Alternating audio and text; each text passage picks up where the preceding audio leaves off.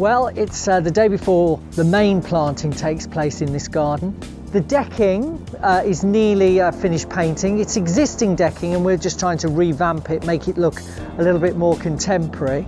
We've already put the black bamboo in. It's contained within a root guard to stop it spreading at all.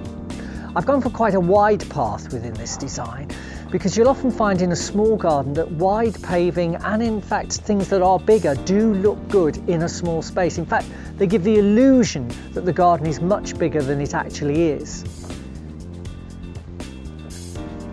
I'm matching the colour of the shed with the decking so that we have a consistency within the design.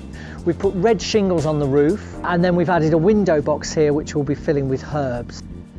Now it's a very windy day and you might have noticed we've got most of the tree ferns lying down because it's so windy until they actually go into the ground when of course they'll be perfectly stable and they are lower than the walls so they'll be protected somewhat from the wind, although it is exceptionally windy today.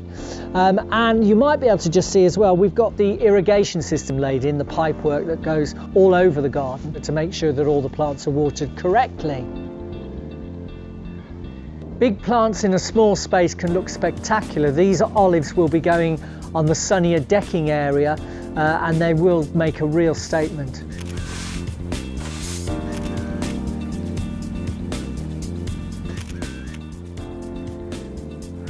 After 5 days of planting, here we are. The garden's now finished. It's Saturday afternoon. All the plants are in, the watering system's in, the lighting's in. And this is the finished garden. As you can see, I've put a circular lawn into this design. Now this is from Easy Grass. This is an artificial lawn. This is one of their top of the range. This is called Mayfair. And it's a great grass because they even put in the dead grass that you get in real grass underneath there. I don't know if you can see that.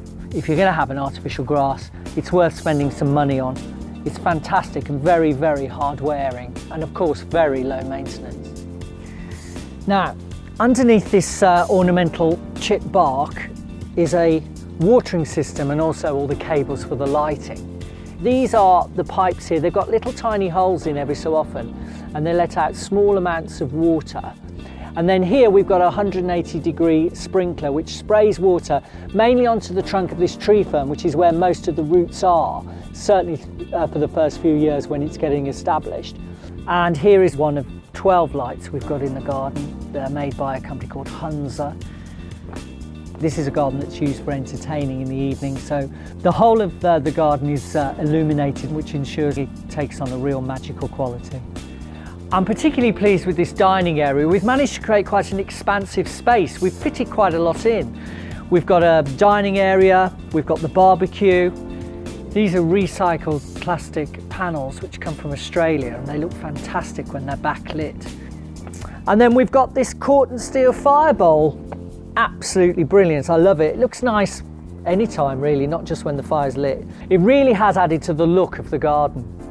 The brief was to create a relaxing, entertaining space, low maintenance, and that's what I've created.